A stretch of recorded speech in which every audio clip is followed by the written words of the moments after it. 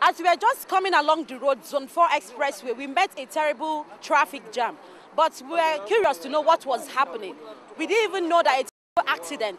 Though no casualty, no death was recorded. Can you talk to me? What really happened? What just happened was the red car himself was coming from this way, and behind him, the man was making coming, and the jeep himself was coming this way. The man jumped from that place to here, and the jeep man was like maybe trying to dodge him. They went and hit the motor, not tumble. That was what happened. As far as you are driving, you don't make call on the road. That kind of thing. But here in Nigeria, they don't take this thing serious.